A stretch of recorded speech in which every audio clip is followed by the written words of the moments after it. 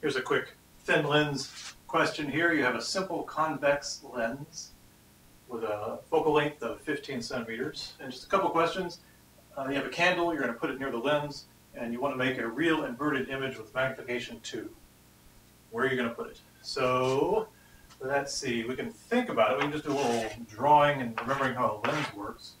1 and 2. So there's a converging lens, there's 2 focal points. And you might remember that if this is F, if you go out to 2F, you get an inverted image at 2F. So you put this here and you do your 3 easy rays, you get one down there. Magnification 1, inverted. We've been asked for magnification 2. So let's see, to go farther, you go closer. You might recall if you go farther, this gets smaller and closer to the focus. It's like eventually if you go far enough, parallel rays will just focus right here. The magnification of 0. All your images will end up right there. But if you go closer to the focus, that makes it bigger and farther away, like that. And eventually, if you had a point source that's all your way to the focus, everything comes out parallel. That's the image of infinity. So remember, I usually like to think of 2F as my starting point. If I want more magnification, I go towards the focus. If I want less magnification, I go farther away. Of course, you don't have to draw any of this if you just use a thin lens formula. So we can just say 1 over S plus 1 over S prime equals 1 over F, and the magnification formula, minus S prime over S. Object distance, image distance, focus. So the quick way to use it is to say we want it to be negative 2. So I said the magnification of 2, but it is inverted. So you put in negative 2. This was the magnitude of the magnification. And if you said, wait, I didn't understand if that was plus or minus 2, you had to know it's minus 2 because it's real and it's inverted.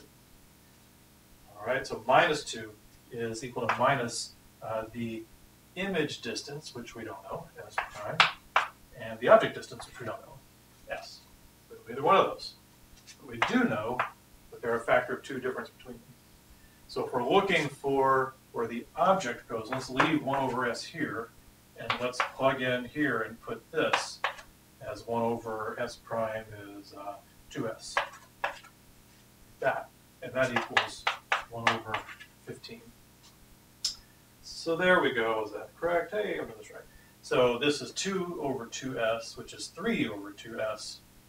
So then let's come over here. 3 over 2S equals 15. All right, so that comes over there. It becomes 30. So it's, whoops, let's see.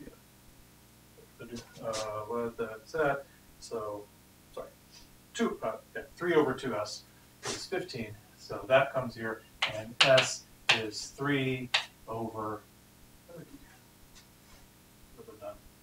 1 over 15, 3 over 2S is 15. Yes, I'm sorry. Yeah. So S, 3 over 2 times 15 is 30.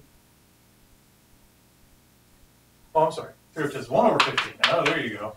Yeah, don't forget to put your 1 over F there. Yes, that was just a demonstration for you guys. So this becomes S is 45 over 2.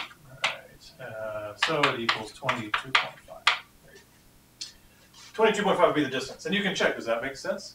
Well, according to our little discussion here, it should be less than 2F, but more than F. It should be in between somewhere. 15, 30. Yeah, 22.5 is in between. There we go. B, virtual image. Magnitude 2, where's it go? Or magnification 2.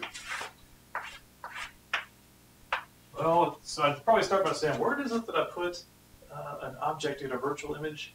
Inside the focus. Must be in here somewhere. You put it in there somewhere, and the image, the image will be a virtual image. It'll be inverted, upright. It'll be behind somewhere, something like that. That's all we need to know. So when we get our answer for the where the object goes, it should be inside F. Basically, all we need to say. So these two formulas are the same, though. 1 over the object distance plus 1 over the image distance equals 1 over F. 1 over F. And the magnification now needs to be S prime over S, image over object, but now it's equal to positive 2. Positive, upright, virtual image. All right, so we're going to do the same thing. 1 over s plus 1 over s prime is now negative 2.